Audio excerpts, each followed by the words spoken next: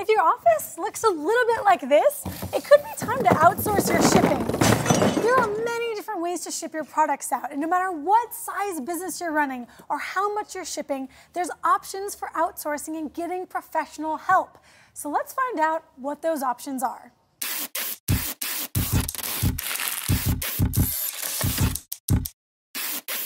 Outsourcing your shipping only makes sense if it isn't going to cost you an arm and a leg. But first things first, you should know how much you're currently paying, because even if you're doing it in-house, you're still paying a lot of costs, and you need to ask yourself these 4 questions to determine your current rates. Now, even if you're doing this stuff in-house, you're spending time doing it, aren't you? Let's say you have a laborer who's paid $15 an hour and can ship 10 packages in an hour. You do the math, that's how much time is costing you. Now you're spending money on postage. Every time you ship something out, whatever you pay to UPS or USPS, that's your postage cost. So you can determine how much you're paying there. Then, easily forgotten, you're paying for storage. Even if you're just keeping all your products in the middle of your office, you can take how much you pay in square footage at that office, divide it by how much space it's taking up, and you can determine how much you're paying for that.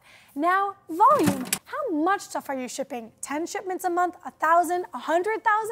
Because this factors into your overall costs as well. Now let's grab handy dandy Mr. Calculator to run some math on these numbers. So, if I take how much I'm paying in time, and I add how much I'm paying in postage and how much I'm paying in storage, and then I divide by my volume, lots of volume, then I will arrive at a per shipment rate that I'm already paying by doing this myself. And so now I have a better number to cost compare when I'm out there comparing my outsourced options.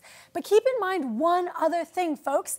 This thing over here, quality control, keep in mind that as you take fulfillment and shipping and you outsource it further from yourself, you're losing a bit of control. A great partner will be great at quality control, but just think about how much quality control impacts your overall experience as well. Let's start with a very simple way of outsourcing at least part of your shipping process.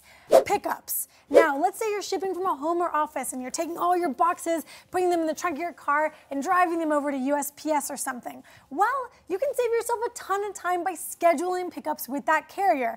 All the majors, USPS, FedEx, they'll take a truck and they'll actually drive it over to your house or office. That package will go in the truck, head over to the depot, and then onwards to someone's house. That'll save you a ton of time. So over here, you get to start spending a little bit less of it. Let's say you've scaled out of shipping from your home or office, and your business is growing, but you haven't fully outsourced fulfillment. You might be shipping out of your own warehouse. There might be a variety of reasons. Maybe your product actually has a custom formulation that you can't fully outsource.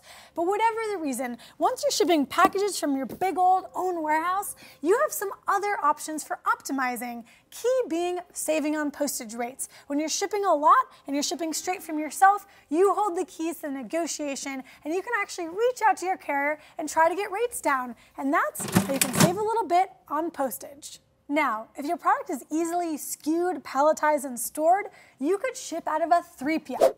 This is an even more outsourced option. They're actually going to take your product and they're going to get it straight from the factory, and they're going to ship it straight to your end consumer so that your HQ isn't involved anymore.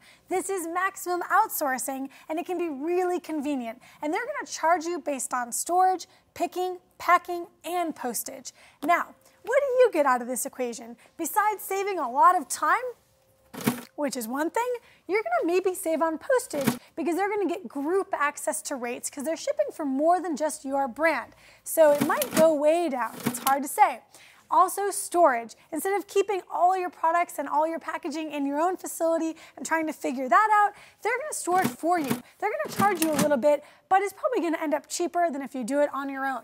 And then QC. Now, I'm not going to say that QC exactly goes down, but your control over your quality control definitely goes down because you're no longer the shipper.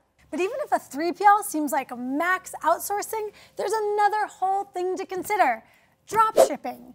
Drop shipping is when you actually take something from a factory, this is a factory now, and you ship it directly to the customer, and you skip over any kind of warehouse, whether it's your HQ, an external warehouse, or a 3PL. Now, this is super efficient. You're definitely going to save on postage because postage is just less postage overall, going straight from where the item's manufactured all the way to your end customer.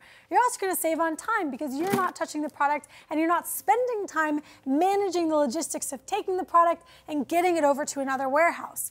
You're going to have no storage concerns because, again, the item is leaving the factory and going straight to the customer, so that goes way down. But where's the catch? Quality control, while it could be high, you're losing a lot of visibility. Typically, the average manufacturer isn't a packaging expert or a fulfillment expert, so you need to make sure that they can actually ship your products in a high quality way so your customer ends up happy.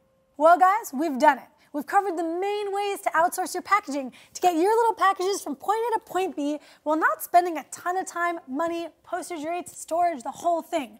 But we haven't covered everything. There's things out in the world called like 4PLs. That means that it's an additional layer of service over your 3PL. So instead of having a head of ops managing your 3PL, you might actually have an agency or another service that does everything for you. So there's a lot of technology out there that can still save you time beyond the key options we've covered. So I hope you can see, even though shipping things can be really confusing and overwhelming, it gets a lot easier with a little help from your friends.